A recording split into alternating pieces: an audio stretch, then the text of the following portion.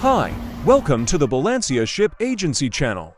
Did you know that the horn is an important component of ship safety equipment? This horn is usually used to communicate and provide warnings to other ships at sea. Cargo ship horns are usually quite large and powerful, and they produce very loud sounds.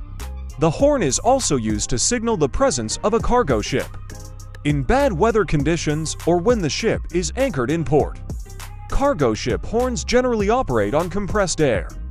This horn also has special regulations regarding the pattern and duration of the horn sound.